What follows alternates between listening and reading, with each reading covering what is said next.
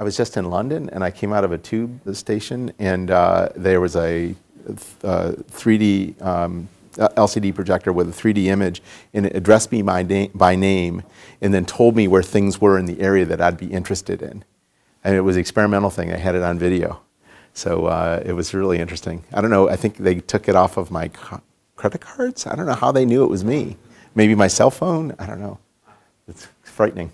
We were starting out by just finding out what folks were interested in, and I wanted to get a little better sense of the room. A lot of y'all are undergrads, some of you are graduate students. Do we have any a couple faculty members, a couple staff folks in here? How many of you have started a company already? Right? Okay, how many would like to start a company in the next couple years? How many of you see entrepreneurship in your future for sure? Okay, so a lot of you, many of you. And those who didn't raise their hand, you have to stay longer. I'll have a much longer lecture for you after that. So I'm going to try to not turn this into a lecture because it's a small enough group we could actually have a better conversation. I've got like 1 million slides. I don't have to use any of them. We could actually work through kind of some of the key questions. And I wanted to kind of tease out something that's a little bit beyond what you're reading now about lean startup, right? Have you all heard that term of art, lean startup? It's pretty well vetted. And the real inspiration behind lean was to really advance the needs of customers, you know? And it actually goes back to a core process of problem solving, and that's as old as academics, right? How many of you are spending time every day in your academic studies solving problems, right? Learning how to solve problems, learning how to conceptualize problems. Well, what entrepreneurship has, you know, surprisingly learned is, you know, in order to get really better solutions, you have to understand the problem in a more nuanced way. And it's not enough to understand it anecdotally. You've got to understand it almost from the standpoint of a religion. You have to know it in a deep way, right?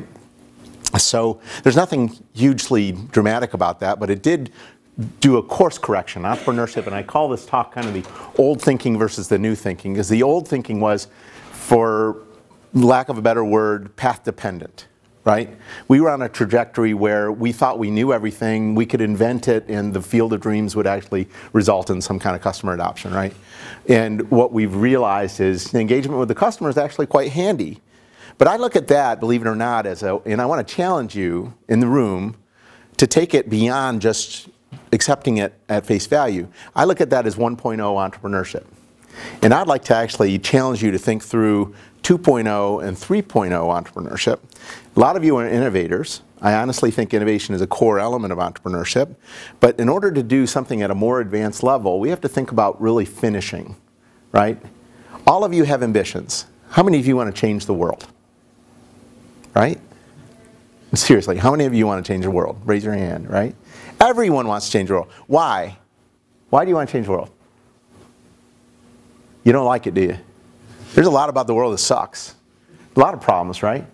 I always think when there's a real challenge in the world, that's when entrepreneurship thrives, because entrepreneurship is fundamentally about action and secondarily about problem solving, right?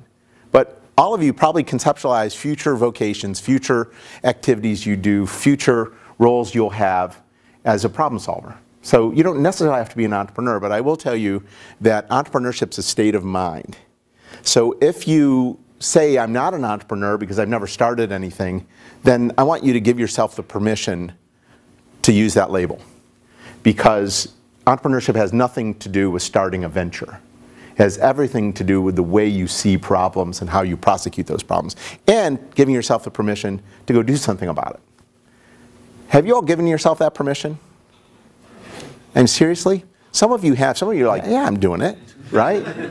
But some of you are thinking, I don't know. It's not for me. I'm going to just fit in somewhere. Look, I don't know enough.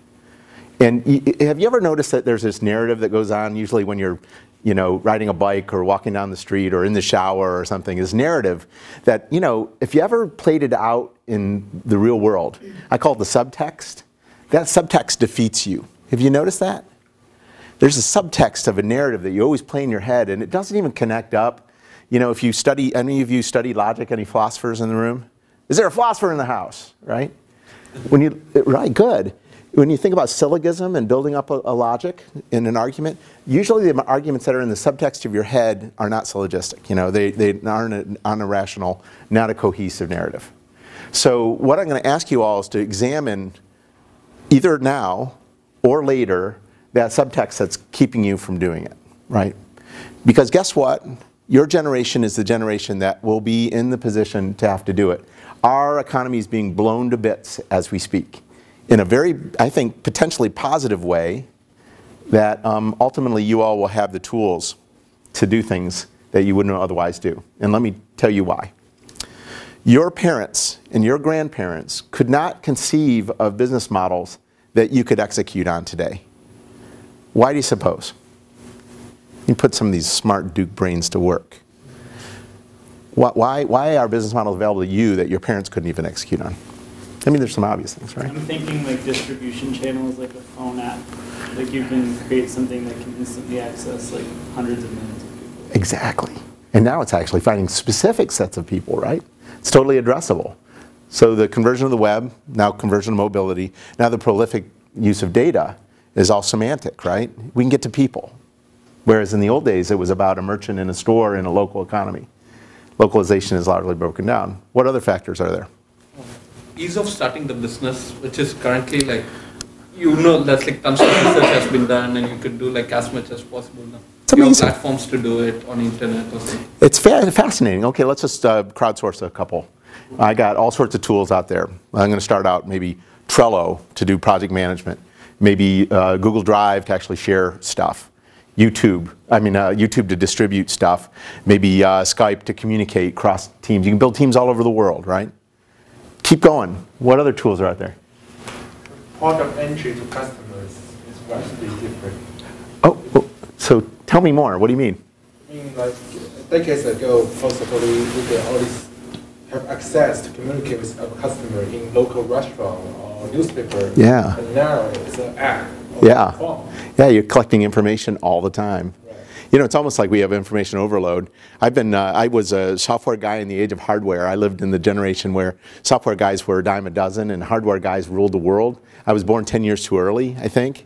And now I'm a software guy in the age of software, but I'm so out of date at this point that there's no hope for me.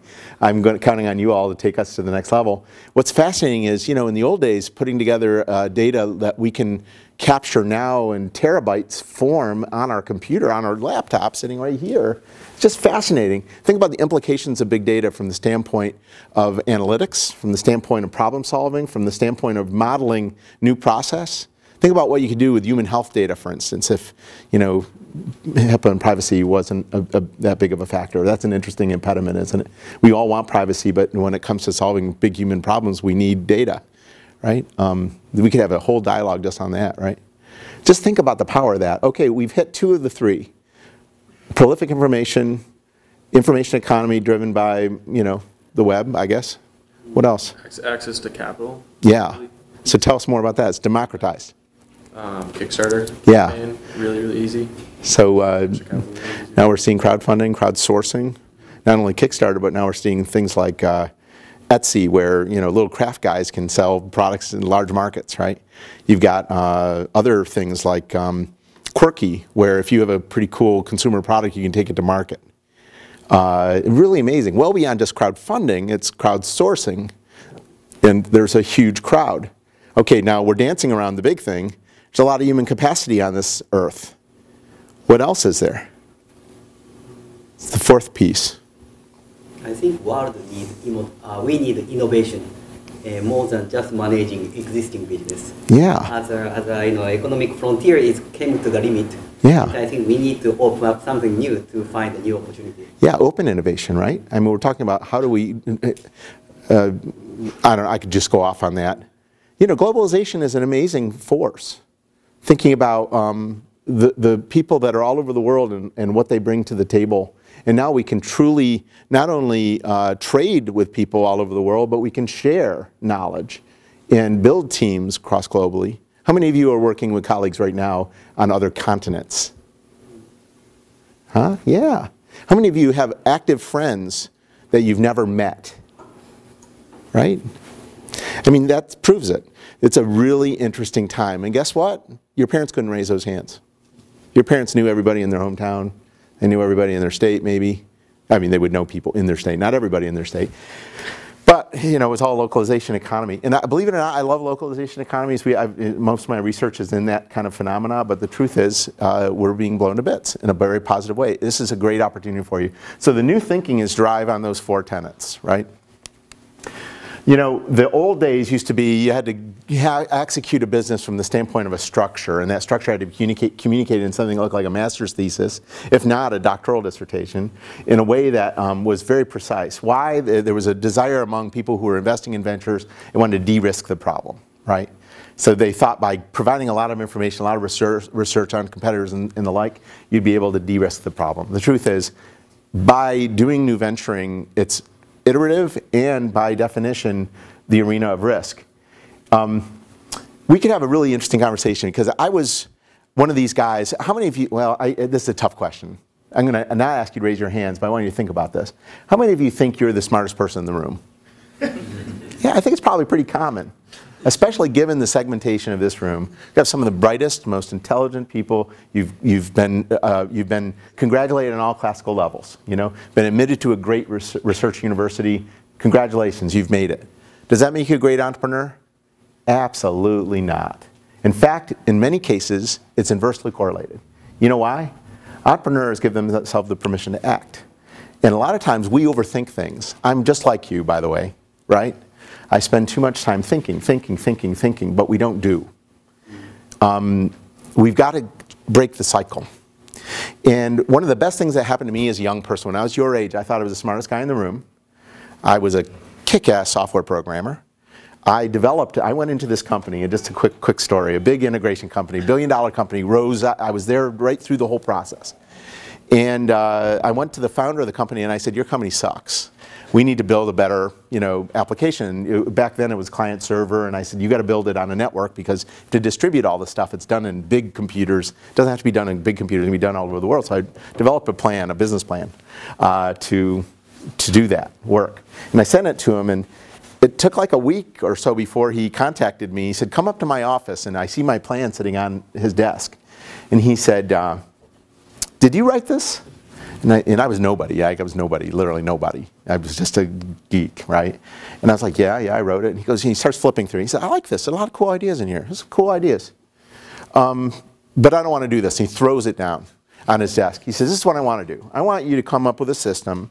And he started developing a spec. And this first spec was something that maybe could be done. The second spec was something that was impossible. And the third spec, I couldn't even figure out how to do it. It was like so far in the future. He says, I want that by the end of the week. Get out of here. Tell me how you're going to build that in the next 5 days. So leave my office. And I thought for sure when I left my office, I'm fired, right? There's no way. He's asking for something that does not exist, right? And I stayed up 2 nights in a row, did not sleep for 2 days. I came back with a solution or something that at least held water, delivered it a day early. He asked me by Friday. I delivered on Thursday. And he called me right away, and I said, that strategy worked. How many of you use that strategy when you're given a wicked problem, delivered early, thinking you can smoke them, thinking you're smarter than they are, right? So I thought I was going to outsmart this guy. There's no way I could outsmart this guy because this guy wasn't even playing on the same level. He's playing 3-level chess. So this guy says, okay, here I am, haggard, you know, I haven't shaved, 2 days with no sleep, trying to hold it together. Yeah, I'm the smartest guy in the room. And he flips through it just like this other one, throws on the desk. He says, I don't want to do that either. Good ideas, don't want to do that. I want you to quit your job. I was like, what? I just made principal there. I got an equity, you know, it was very, I want you to quit. I'm going to give you $100,000. I'm going to give you a customer. I'm going to give you 2 programmers. I want you to show me build it. So I had just been married, and I went home, and I told my new wife that I'm giving up my health insurance. We were trying to have a baby, by the way. And I want to go start a company. I have nothing to lose except for my wife, who I thought for sure was going to divorce me. And we started this little company together. And I wasn't an entrepreneur yet because the guy gave me $100,000, two programmers, and a customer. There was, what was I risking? Nothing, right? I was just risking the job, right? If I did a good job, I'd probably get another job, right? It wasn't until I was in it and starting to work on this new piece of software that I realized that it wasn't being the smartest guy in the room that really made me successful. It was the ability to know what I didn't know. And the way I learned that lesson was he called me and he told me that. So this guy's name was Charles Rosati. He said, you know, the problem with you, Zoller. And I was like, oh my God, you know, this is my mentor telling me what my problem is. He says, you think you know everything. And he says, entrepreneurship has nothing to do with your intelligence. You're plenty smart, but being an entrepreneur is knowing what you don't know. It's being comfortable with the ambiguity, being completely comfortable with the problem that can't be solved, being willing to talk to people that may be smarter than you, and be willing to assemble lots of different ideas in order to build something in the composite a little bit stronger. So give up on what you know and start thinking about what you don't know, because only then will you be successful. Does that make sense to y'all? I thought he was crazy at the time. But it made a lot of sense to me, because entrepreneurship is about living in ambiguity. So this idea is totally wrong. It's wrong-headed. Steve Blank figured that out a long time ago. You know, the old thinking, come up with an idea, write a plan, get it financed, build it, attempt to get a customer to buy it, fail, come up with another idea, right? And burn a lot of cash in the process. That was the old idea. The new idea is, you know, process of customer discovery. This is what Steve Blank was saying. Startups aren't small companies, they're market discovery tools. Use it as a tool to interact with the customer as the need and understand through that process the root problem, right? Through that, run lean. Don't build it, buy it, sell it. Build it, sell it, build it, sell it, build it, sell it, right? It's a different concept. Launch and learn is better than learn and launch. Get out there, do it. Get into it, build it. How many of you can build something? Right? I mean, that is, believe it or not, a rare capability. I honor you because you can build it, right? Use that. That's the first process. And then raise capital only when you scale. We'll talk a little bit about the execution model. So the basic idea, and this is the takeaway if you're interested, if you came here to learn Lean Startup, this is the basic idea. There are 3 phases. The first one is a problem-solution fit. Spend all your time understanding the problem first and building a solution that meets that problem. That's the first level. You don't have to spend many resources because it's just a process of inquiry, right?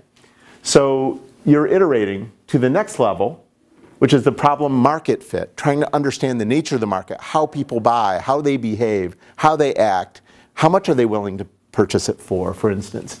And ultimately trying to validate whether or not there's someone who wants to buy it.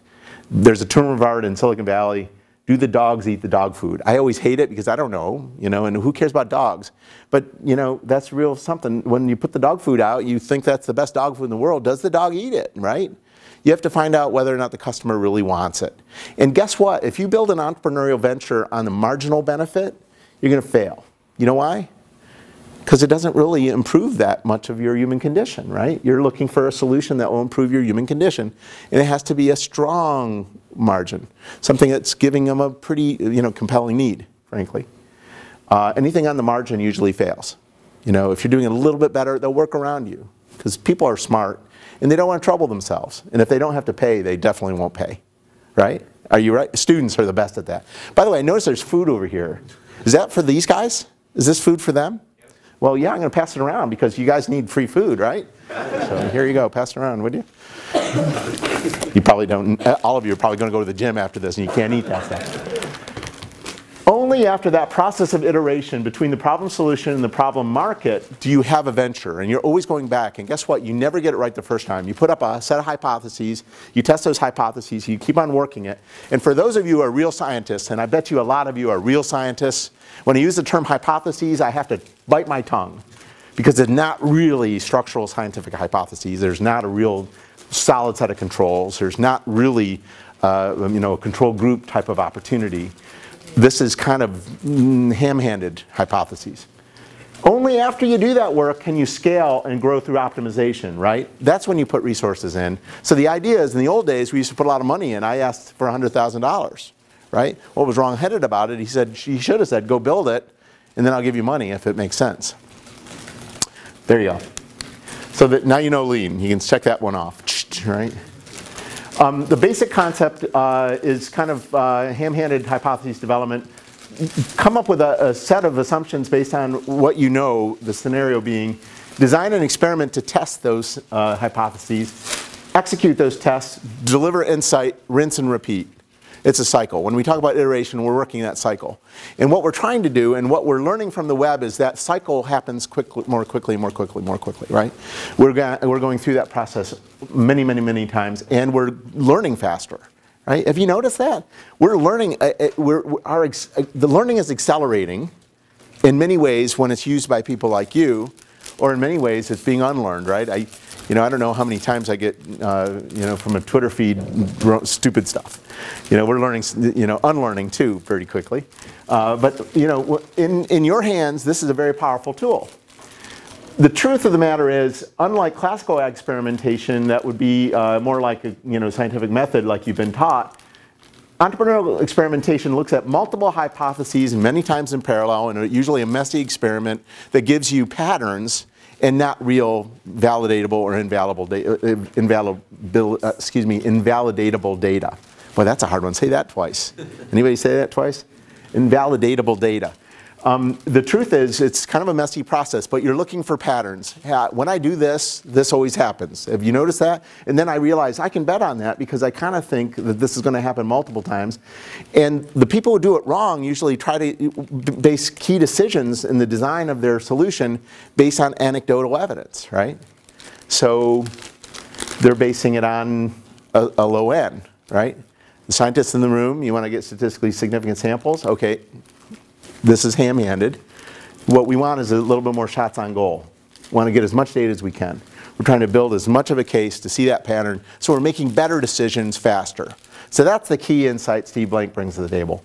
God bless him for doing it because he got us out of the business plan world. Okay, but we need rigor, and I'm going to tell you about that. Rigor is being able to prosecute that process to the point where you really do get valid information. So challenging yourself in the same way that you challenge yourself or your professors insist upon the scientific process to get better data on the key decisions that are required to build a venture. And a lot of entrepreneurs, I find, don't have rigor. They phone it in. They try to find the way through. They maybe take a shortcut. Why? Entrepreneurship's about advantage. What's one advantage? Time. What can I eliminate? Time. How can I do it? Not being rigorous. So they still make the dumbest decisions. So it's not enough just to do the hypothesis formation and collect anecdotal data. Be rigorous about it. Have you noticed in really successful entrepreneurs, I've seen it, it's almost a function of obsession. Have you noticed that? Entrepreneurs are very successful, usually are very obsessive about changing what they want to change. And they think of it in a very sophisticated way, parallel process, in many cases nonlinear. This is by, if you're against scientific method, very stochastic process. A stochastic process that's actually giving you inputs from lots of different directions, but it's not science. In fact, I was invited to give a keynote at the Science of Entrepreneurship conference, and the first thing I said was, this isn't a science. It's not a science, and it's not a discipline. This is a set of practices, right? This is human behavior. So I would challenge you all to be rigorous. Okay, here's a basic schema that Steve Blank uses to describe the lean process. It starts in 4 blocks. The first chunk is customer discovery. The second chunk is customer validation. That 2-process step is a rigorous process. The third step is when you create a venture or enterprise, company creation. And the fourth step is when you scale that organization, you require capital to actually build it out. But the first 2 steps are the messy steps. They start with a problem-solution fit, like I mentioned, and it starts with building a minimum viable product or service. You all heard that term before, right?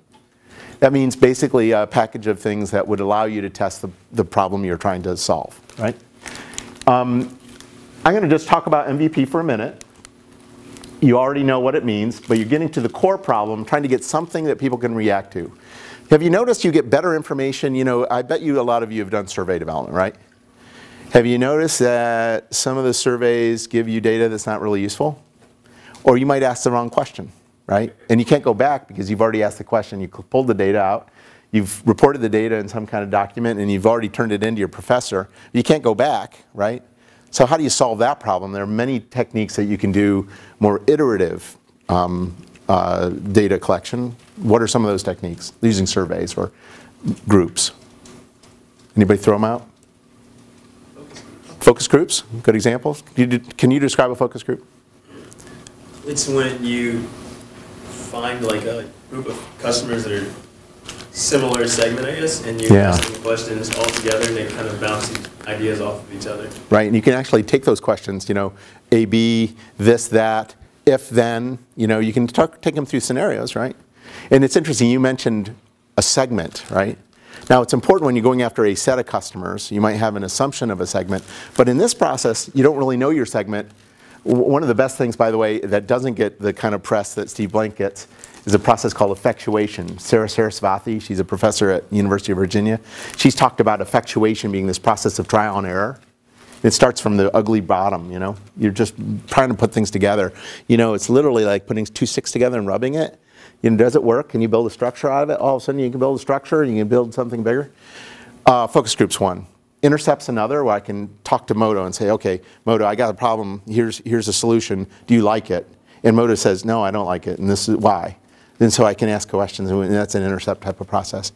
We can crowdsource it, right? I can start saying, do you guys like what I'm dressed, how I'm dressed now?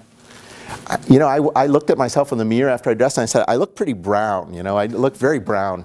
And I'm maybe too brown, and you know, I'm already kind of a opaque white guy, you know, brown and you know what I look like, it doesn't work, you know, it doesn't work. But I could ask that, you all could tell me, and then you can tell me how I could dress better, right? You could probably fix me up, right? I need a makeover, don't you think? It would be good to do that. That's one way you can collect data. There are many ways you can collect data, but that doesn't give you enough. Think about the opportunity when you can put the stuff right in front of your face. I want to build an app, and here's what it's going to look like. Have you guys used some of the firmware that's available on your iPhone that you can dummy up an application? You can start to mess with it, and you can start playing with it, and you can actually do the swipes, and you can see basic functionality without programming anything, right? How many of you have used Keynote or PowerPoint to dummy it up? That's a good way. But the process of seeing it starts a real inquisition as to whether or not you're building something that people want. And then you got to validate whether or not they want it to the extent they'll pay for it, right? That's the key. All right.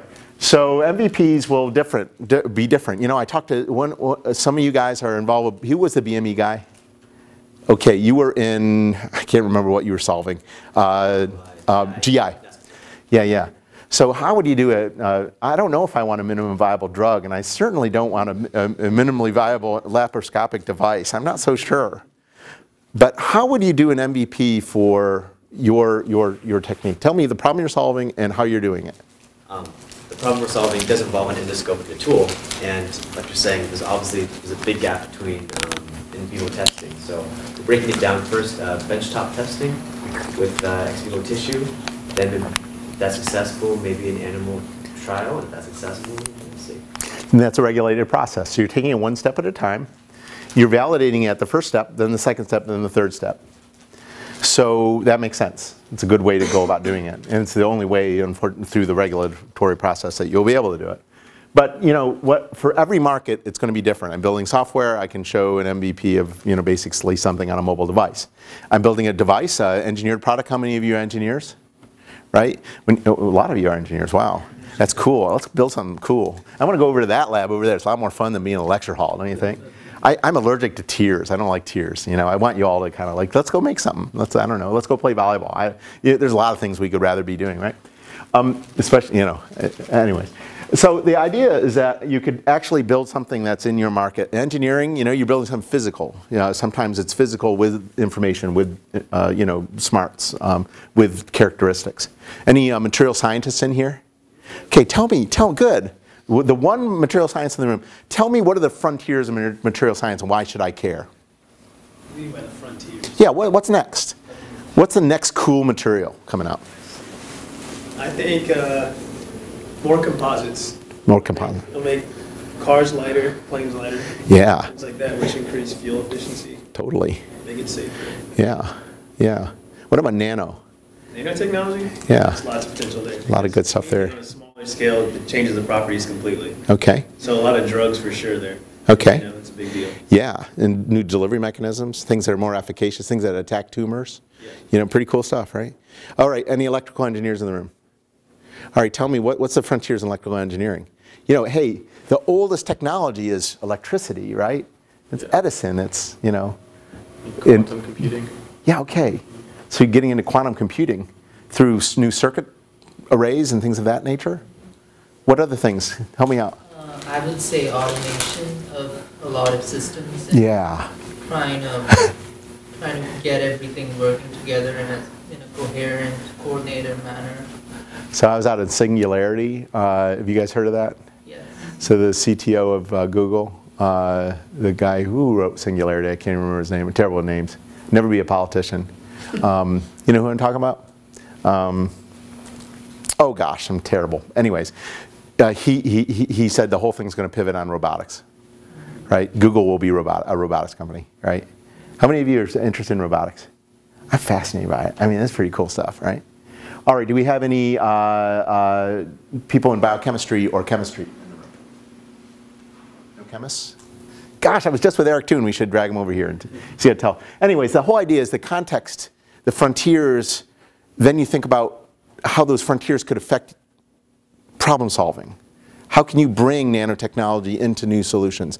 You know, I never thought that a chemist who understands nanotechnology, a material science that understands nanotechnology would be relevant to cancer oncologists, right? I always thought that cancer was about excising tumors.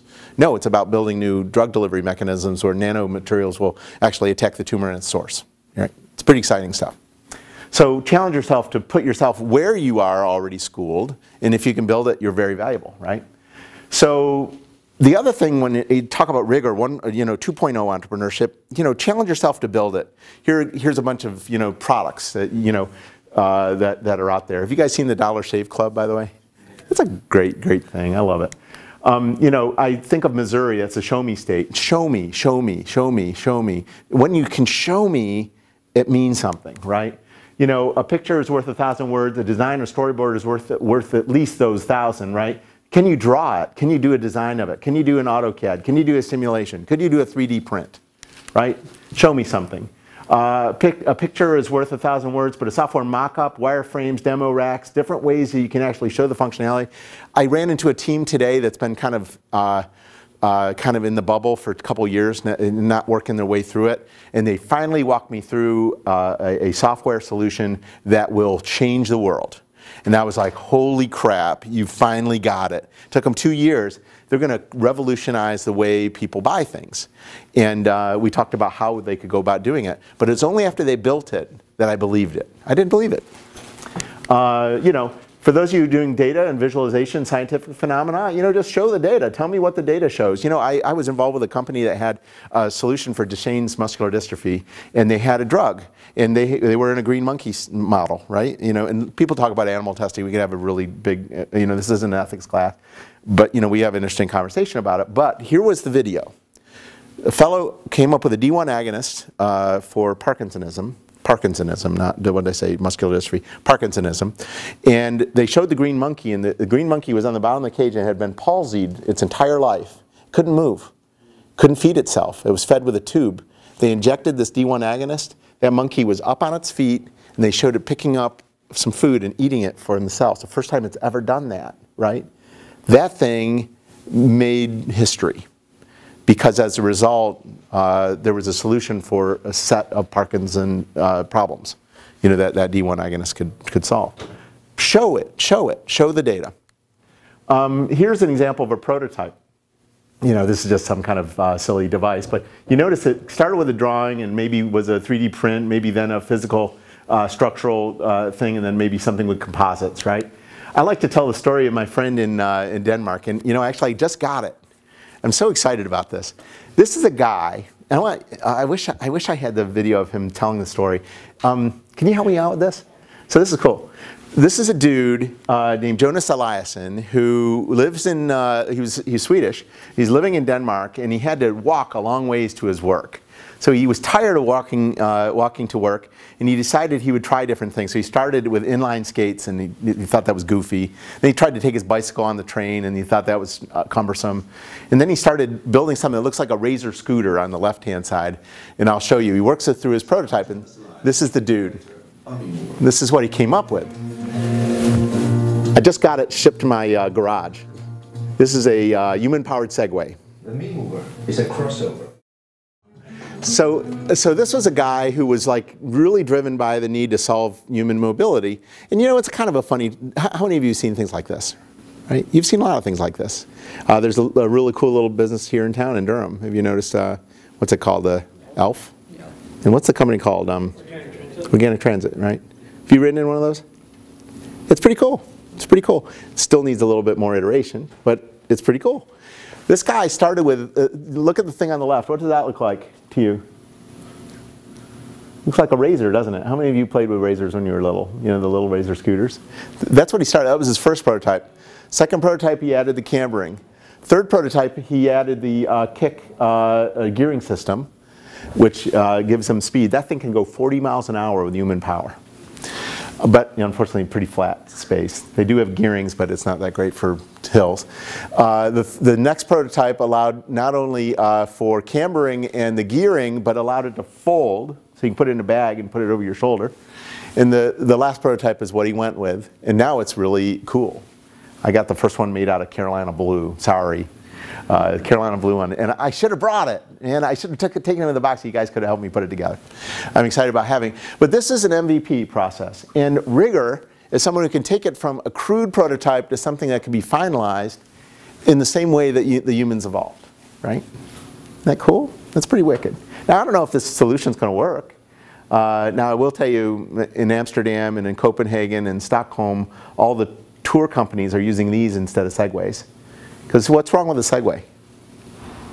They look stupid. Yeah, they look stupid. What else? It takes time to learn how to use it. Yeah, and boy, and they're a little frightening. That gyroscopic thing is kind of strange, right? What else? Has anyone ever bought one? They're expensive. They're super expensive, right? That's why they're all being used by tour companies. Tour companies capitalize it and then have long tail. Business model's different. This guy may be able to disrupt that. What are alternatives? So could you mind bringing up another video? So, okay, I'm just riffing now at this point. So I've been obsessed by this problem, human mobility. And then there's another group at the MIT Media Lab that came up with a thing called the Copenhagen Wheel, and I'm getting one of these too.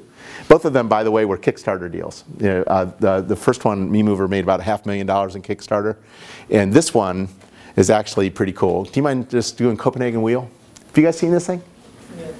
This thing's cool. Copenhagen. So please. So I'm curious, what was the actual MVP that they showcased in the Kickstarter? Like, how far along were you? Yeah, it was actually the fifth one on this. It was pretty finished. Yeah. And they said, you want one and we'll build it. And then he just shipped 5,000 of them worldwide. And now he's got it all production ready. So they're ready to buy. You can buy them online, memover.com. Yes, check it out. Can you make it big? This is the Copenhagen Wheel. It turns your ordinary bicycle into a smart electric hybrid by simply replacing it, and you can cycle just about anywhere. How about that for a value proposition? 1, 2, 3. Transform the city. Thank you. Wheel. That's great. Okay, so these two things were created in the same context, trying to save two different problems. Let's say all of you have $100,000 to invest. You have to invest in one of the two. There's no other innovation that you found that are at this point. By the way, I've done that screen, and I've invested in both of them. How many of you would invest in the MeMover versus the Copenhagen Wheel? MeMover? Okay. Copenhagen Wheel? How many of you would not invest in any of them? Okay, why? Can I ask you? I don't have any use for either one. Okay, good for you. So you are thinking right away, I'm not the customer. You know, you're not the customer. Really fascinating problem. The reason why I find that really interesting is both of them are trying to solve similar problems. Urban mobility, trying to get a real handle on human problems, right? What's the problem in Copenhagen? What do you think? It's its own city. There's nothing like it anywhere else in the world. To try to implement something like that in New York, it's not going to pick up. It's hard for sure. Everyone rides a bicycle in Copenhagen. It's not true everywhere, right? Campuses might work. The other key challenge is trying to solve is mobility off of transit, right? So it's based on a transit assumption. So it's probably both urban. Both are attractive, aren't they? Both are interesting. I will tell you, I flew up to Boston to, what's the name of the company that does the Copenhagen Wheel, Super Pedestrian, and they were still making them there. And I test drove one before I decided to do the investment, and they literally set this phone in, and they said, what kind of ride do you want? I said, I just want to get some assistance. And it kicked in at 3 levels, And at the third level, it was throwing me into cars. It was amazing how powerful this thing was. And as soon as I got on the bike, I was like, I couldn't wait to get my checkbook out. I mean, it was such a cool thing. It could change the world. And why would that change the world over all the e-bikes? I was just sitting next to the world's expert in e-bikes on an airplane, and I asked him, I said, have you checked out the Copenhagen wheel? Oh, I don't know, it won't work. E-bikes are definitely here to stay. What's wrong with an e-bike? You guys looked at that market? You have to charge it. You have to charge it, yeah. What else? You looked at the pricing of those guys? Just another segue, right? So, you know, I'm looking for rigor. I want to see rigor. I want you to go through all the process of understanding the customer need. What I loved about Jonas is he solved it, but based on a concept that he had. So let's go to the next step in Lean, which is that product market fit. You have to start to understand, once you've solved the problem, what the market looks like. You know, how does the market behave? How do you sell? Why is this one person back here not going to ever buy a Copenhagen wheel or a me mover? We got to understand why, you know. And not only am I not interested, I just don't like that kind of stuff. I'd rather walk. I'd rather run. I'd rather ride my car. Right? So the iteration we talked about, you look at the challenges, the problems, you design a solution, you test that solution, you evaluate it, and then you look at new requirements. You're always going around that cycle, right? The idea of customer development is you actually use that process of recognition to collect data, leverage insights, execute those insights, and then pose new marketing problems. Looks just like Lean, right? The difference is what you're trying to do is identify the nature of the problem and then solve that problem. And in order to solve that problem, you have to start to specify the market. And that's when we get into your point, which is look at a segment. Try to understand one kind of customer, right? And you can sell them again. Why do you care about a segment? You ever heard that term? What's segment? Why do you care? So let me just draw a picture up here. You guys ever heard of a TAM, total addressable market? A TAM is the full market. You know, when you see pitch decks that say it's a $1.9 billion market. Wow, that's impressive. You know what? I don't care. How much of that market can you get? Probably none of it. You know why? You haven't done it yet, right? So that's the TAM. Then you have a SAM. A SAM is a serviceable addressable market. That's the addressable market. That is the market you can touch. This is the market that might be in different geographies, might be in different segments that you can't begin to serve because they're already served well. This is what's addressable, but I'm really interested in the SOM. The SOM is the serviceable, obtainable market. What can you prove to me you can obtain with your effort? I'm much more interested in the bottom up. How do you build the SOM, the argument for the market that you can obtain relative to the TAM? You know, just tell me what you can buy. You know what I do? I look into the numbers. I actually look in a proposal and just say, you know, with this capacity on this team, can you sell it and how? And there are a lot of choices. We're going to talk about that in just a second. So you work through this and you try to figure out how big the market can be, how much can you acquire, what's the growth rate in that market, what will people be willing to pay? Is the market mature or is it in flux? I love changing markets because you can take advantage of those trends, those waves that drive that market. You know, so those are the starting points in developing the market. Then the next step is to define the business model. Because the difference between a business that's successful and unsuccessful, believe it or not, you've done all this innovation on your MVP. You've taken the me mover from the razor to the cambering finished product. So what? You can innovate just as much on the business model. Let's riff on that for a minute. You all might be thinking, I can innovate hugely on products and services, right? A lot of you have that capability. You know, you can innovate just as much on the way that you compete in the market through the business model. So let's put yourself in Jonas's perspective. Jonas has the me mover. He has it perfected. It's done. He's ready to sell. He's got a ton of them in inventory. How does he sell that thing? Now we're innovating on the business model. Think about how does Jonas sell the me mover? Like you're saying, you might have an initial adoption problem, so maybe putting it on campuses or in cities where they have those rent-a-bike stations. Great. Why? It's, I guess, to test, I guess, the market. Yeah. Plus you're creating referenceability, right? They're seeing other people on it. It's not so weird, right? The first time, I can't wait to get on this thing and drive it around campus because I'm going to look like a total geek, right? And people are going to say, look at the geeky professor on the me mover. What is that? And then they're all going to be curious about the me mover. And then I'm going to try to get the 2 or 3 coolest kids in my class. I'm going to have them go and spin around with it. And that's when people will think it's awesome. right?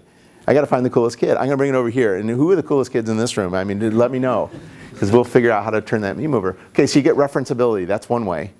Now, are you thinking I need to sell it? I'm going to set up a little shop. I'm going to take a corner of the building, collect checks at a table, unfold a table. That's called a B2C market, right? Consumer market. Is that the best way to sell that thing? So little old Jonas in Copenhagen, how does he sell? Use some branded distributors to distribute the product out to the market. Right. So there's distribution, right? There are people that sell mobility devices. There are retail outlets. Where are mobility devices sold today? Now we're innovating, right? Think about bicycle stores, scooter stores, Where would you buy something like this? Think about how it's sold. You have to think about the value chain. Who sells it? How is it distributed? Right? That's a B2B model. Guess what? Most successful entrepreneurs at the early stage, they compete B2B before they compete B2C. Why? Consumer markets are expensive and they're hard. Your margins are higher, but they're harder to address. You usually find distribution advantage. Why is Etsy taken off? Etsy just went public. What was Etsy? Do you guys know what Etsy is? What fundamentally was that innovation? And it's a business model innovation. It's just really an unimaginative website. What was it doing? It's just a marketplace for crafted products. Exactly. What's the innovation? You're providing a platform for businesses to connect with consumers. Right. And the consumers aggregate that demand, and then it forks off based on your preferences. So I can buy a crocheted thing because I love crochet. You can buy a beaded product because you love beaded things. And somebody can buy fancy underwear, right? Because you want fancy beaded underwear. I don't know. I have no idea. But what's cool is it's kind of that marriage making process. So I took you through this process of innovation. Innovation was the product. Innovation can be the business model. So be aware of that. Alex Osterwalder, a professor in Switzerland, came up with this thing called the business model canvas. Have you ever seen this thing? So it's pretty well socialized. I think it's a good starting point, but it's not a good ending point. Okay, I was going to tell you performance entrepreneurship, 1.0 entrepreneurship, Alex Osterwalder. 2.0, 3.0, no business starts with the same business model it ends with. Alex is a great way to communicate your first business model. Can you show business model 2? Can you show business model 3 as you scale to eat more of that market, right? Now I'm talking more business. Am I turning anybody off yet? You're like, I'm not really interested in business. The truth is, it's pretty cool because what you're trying to do, what are you trying to do? You're trying to solve problems and address needs. And what is a market? It's a group of people who have the same problems. Break it down. Business is actually very, very creative. All right, so help me understand this. Can you all define this word? I defy you to find a good definition. There's not even a decent academic definition for the term business model. What is a business model? Anybody want to take a shot? It says how you can make money out of the product that you're going to develop. Yeah, good. So you went right to it. You don't screw around, man. How are you going to make money? Good for you. That's fundamentally what it is. There's a front end to that, but let's dig it a little deeper. But you're right on, brother. What's the other part? I was thinking more just like sustaining development. Yeah. It's the operations of the company. It's the business logic of the firm in order to sustain a profit through its management of revenue and costs, right? It's how you make money, but using a sustainable process. And actually, if you go back to that business model canvas, it's looking at the key activities and resources, the competency of the enterprise, and how you're going to sell, channels, distribution, customer interface, and the like. Ultimately equated to dollars and cents, revenue, cost. That's revenue, that's cost, right?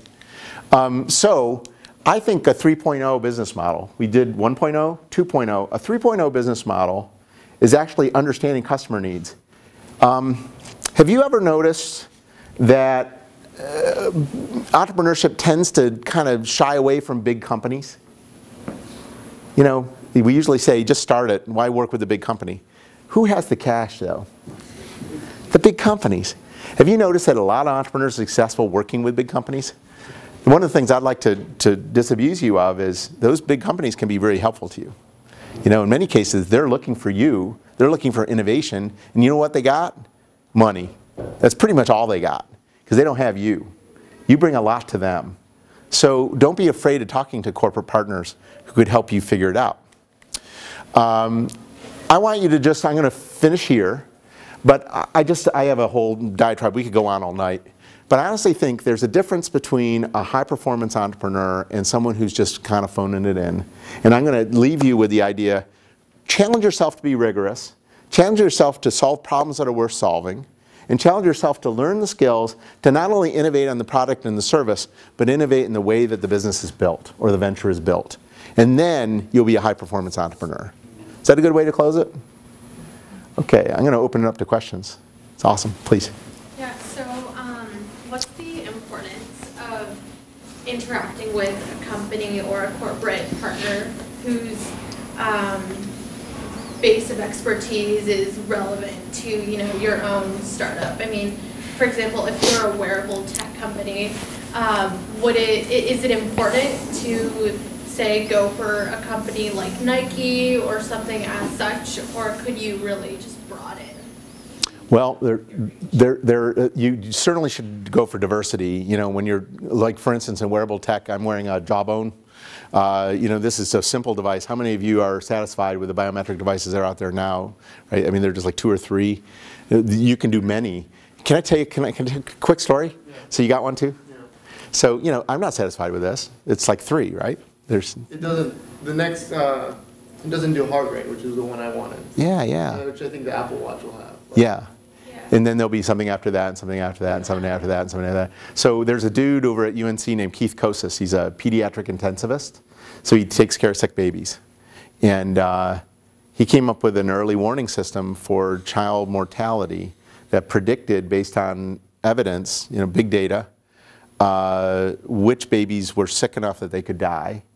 And it interacted with the emergency room nurses so that they knew when to intervene to keep the baby from dying. So it was a simple process, red, yellow, green. When they were yellow, nurses need to help. And then they could figure out the data. He used 99 biometric signals that came off of all of the equipment that's around. So biomedical engineering, you got all the equipment in the hospital room, using 99 different biometric signals. Then I ran into another engineer over at NC State that was saying that the tympanic membrane in your ear is actually a really good interface to collect biometric data. So you're putting your earphones in and you're getting biometric data. And I was thinking to myself, what an amazing thing if we could get the guy who understands the ear thing at NC State and Keith Kosis over at UNC who understands biometric modeling to actually come up with a predictive model. There's enough, you know, memory in my cell phone that I probably could carry most of that data around with me. I don't need to be interacting with the cloud to process it. And when I'm running down the street and listening on my earphones, it can tell me I better run to the emergency room. I'm going to have a major cardiac event, right? And this guy could do that. We could do that right now with 2 guys within 5 miles, right? 15 miles. And some Duke engineers out there that can make that happen. So go get Keith and go get the tympanic membrane guy at NC State. I don't remember his name. I'll give you the name. And go build that thing. It'd be so much better than this. Now, what happened with Keith is he went to General Electric, who has a lot in the medical device marketplace. And they said, oh, we really like your stuff. And they invested in the first thing is they wanted just to see what it's doing. There are many ways to engage. You know, it's a channel strategy. So I would argue if Keith were doing the right thing, he'd probably talk to 5 of the big market leaders. And in the device world, he was talking to Siemens. He was talking to, you know, I don't know, some of those guys, various med device companies. And he'd get different perspectives from each of them. And then each of them would have a different fit and a different way you could work with them. But it gives you a good way of getting good feedback, and then a partner that immediately you have a partnership with General Electric, his profile changes. You know, he's taken seriously. So try to take the best from different companies. You bet. If you can. And try to play them off one another. Because they want you more than you want them. You don't need them. They need you.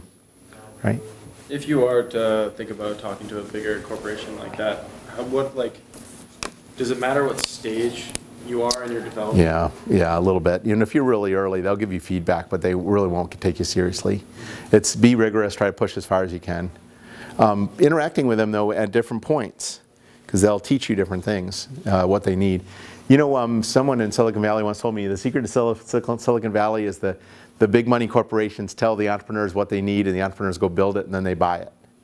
I don't know if it's true, but, you know, it makes sense, doesn't it? There's this, it's in the stew out there. please. Moto? Yep. Just building on this one, as I did read this lean startup, I thought this is really fit to the application model. It's a software application. It's quick and it's a shorter turnaround. And my focus is hardware engineering. And then hardware engineering typical customer is the big corporations. And they don't meet so many people. They are not caring about the small guy who don't know, who has no potential yet. I think that's a key challenge to have a lean startup in a hardware engineering. It's true. I think I think you may have a different experience. So just give us a bit, but some tips how we are going to use this model for hardware engineering. Yeah. So. I think that part of it is trying to understand what the industry problems are, frontier problems. And you guys are generally, as scientists in working in the university environment, you're on the frontier. You're working with faculty that are generally on the frontier. So introducing new technologies, and use the same logic that I was just using with Keith and the guy with the earphones. It's like try to combine technologies. You don't have to invent everything. You know what will stop you dead in your track is you think you have to invent everything. Combine, integrate. I love, in hardware engineering, putting a whole set of innovations together. You'll never know what the conversations are. Have you noticed in teams that are diverse, usually come up with better solutions, different perspectives? I honestly believe that that's also true in business development. So I have a question about your point about rigor. So I work in healthcare, do a lot of, where you're talking about predictive analytics in healthcare. And I work with a lot of med school faculty who, on the spectrum of rigor, the rigor that they demand in evidence or good evidence is sometimes I fear well above and beyond the rigor that you need to show value. That's interesting. So, what's rigorous enough? One of the phrases that I have two mentors who are both MD MBAs, and I think of them as the people who tell me not to be rigorous, and they always tell me don't let perfect be the enemy of good. Yeah, shades of gray. Yeah. I even think that's true even with things that have to be, I remember during the dissertation process saying the best kind of dissertation is a done dissertation, and I bet you a lot of you are in that situation. There is a shade of gray, I think. When you're dealing with human health, you have to close every loop you can, but when you're in innovation, I think at a certain point you have to kind of just say it's better than what we got. Yeah. So I guess to follow up, as an investor, what does it mean for me to hand you a publication versus Zilch. Analysis that I've done on my own and I can show you? Oh, okay, that's different. Third-party validation is oftentimes useful. What it does is it says, yeah, not only do you have a good sense of the data that's required to complete the task, but you've had third-party validation. I think in med devices and anything biomedical, very, very important. In non-human, health scenarios, I don't think it's very important. The publishability usually isn't the reason why. You're going to have a seminar on intellectual property. It's fascinating. Most businesses are based on a competitive barrier that's just a trade secret. No one else can do it because they assemble their skills differently. They don't really care about their intellectual property. You're going to find that's contrary to most people who really make it their practice to try to patent everything. Most businesses I see that are successful don't protect very well. Not always true. If you've got the secret sauce, patent it. Yeah, I just wanted to build on that a little bit and talk about platform technologies. So, especially in the medical space, Bob Langer at MIT says that the three things you need are, platform technology, high impact paper, and blocking patent. So, how does this sort of framework fit into, trying to take a platform technology that's been developed and then find the best way to use it? I never put that connection together that Langer actually, started the dialogue around platform technology. So the question is, how does that framework stand up against what I'm saying is, good enough?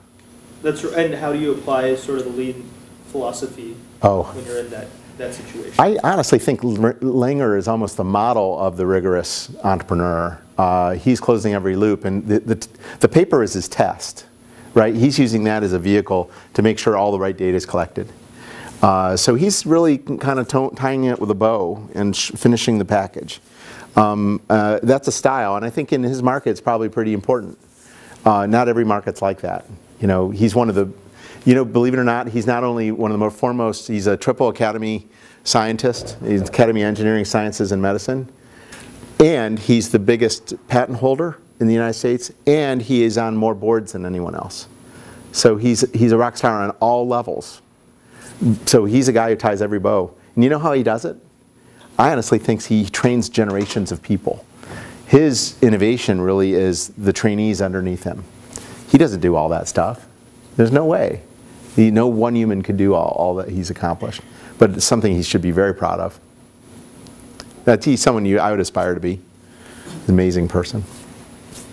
So if you're a startup and you want to contact certain large corporation, how would you recommend that contact? Like who should you contact? How would that?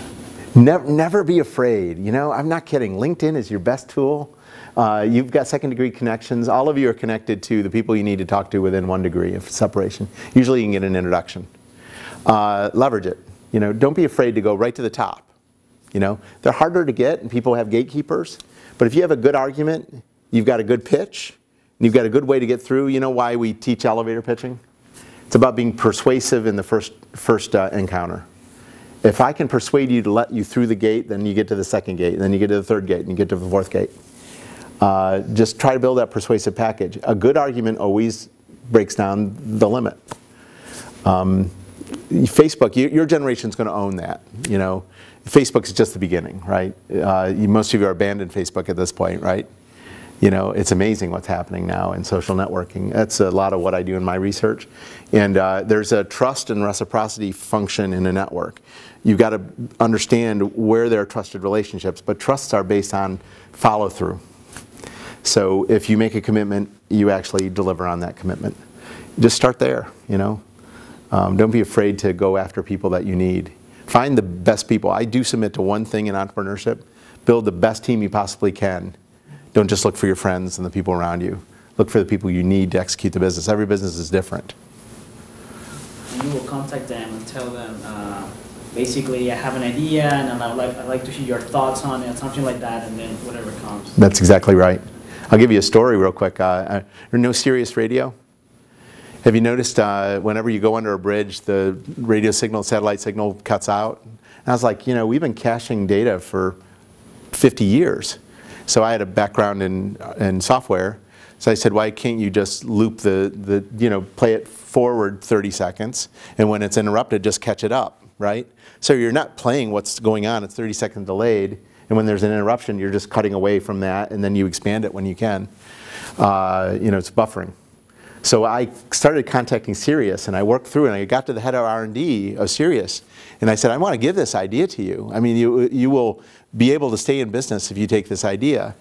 And they were like, wow, that's amazing. You know, thank you for that. But it was really fun.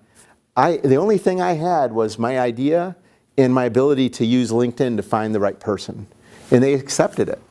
At certain points, I didn't think they were going to go, and I loved it because it was a fun exercise to kind of just, I'm going to give you something to save your company, and that was the reason why I got through. They wanted to be able to save their company. I mean, how many of you are listening to Apple Radio now, or one of the online radio stations? Sirius is like dead already, right? I mean, even Howard Stern just left Sirius. It's a dead duck, largely because no one wants to deal with having to have line of sight to the satellites, right? It's a hassle. I don't know. So I think, I've kept you guys long enough. I've enjoyed, this has been huge, right? I've really enjoyed it. This is big for me. I love being over here. Let me come more often. Have me come over. So it's awesome. Thank you. By the way, my email is zoller@unc.edu. You can follow me on Twitter at Ted_Zoller. I think my name's on the front of this thing. I'll bring it to you. And I'd be glad to help you if you've got some ventures you need help with. You've got a hell of an infrastructure here at Duke. And Judd Staples is your man over here. If you need to access the infrastructure and ecosystem at Duke, I would recommend you use the ecosystem of Durham as well. The American Underground is on fire. It's really a great ecosystem for entrepreneurship. So leverage this resources in the community as well.